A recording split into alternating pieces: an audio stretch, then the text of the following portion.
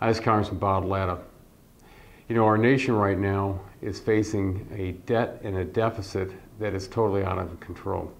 It's estimated by the year 2020, we'll be looking at a $20 trillion national debt and paying probably $1 trillion a year just in interest. This year, the President's proposed budget is $3.8 trillion with a deficit of $1.6 trillion. We got to do something about it, and you, the American people, can do something about it. You can go to YouCut right now and be able to go to that site and be able to vote on 5 different proposals on what you would like to cut in the federal budget. And each week, the House Republicans would take one of those proposals that is selected by you, the American people, when you vote on it.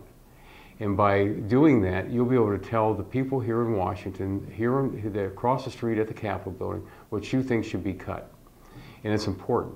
The website you need to go to is latta.house.gov/blog, and you'll be able to participate right now. We need to hear from you, the American people, so we can get this runaway spending under control. Thanks again.